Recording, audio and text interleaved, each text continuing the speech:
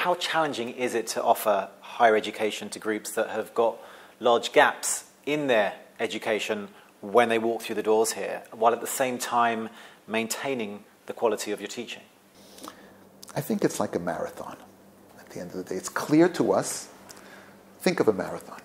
Now, there's a point of start, and there's the point of ending. And we always think that people are starting from the same line. When you're talking about multicultural education, it's clear that the front line is not equal. Therefore, we have to make a lot of training.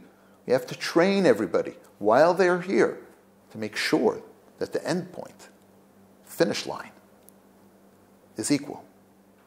That means a lot of work in 3 years, making sure that we close the gaps, that at the end, around the end of year one, everybody is basically standing in the same place in order for the job force to embrace our students and happy to accept them into leading job force.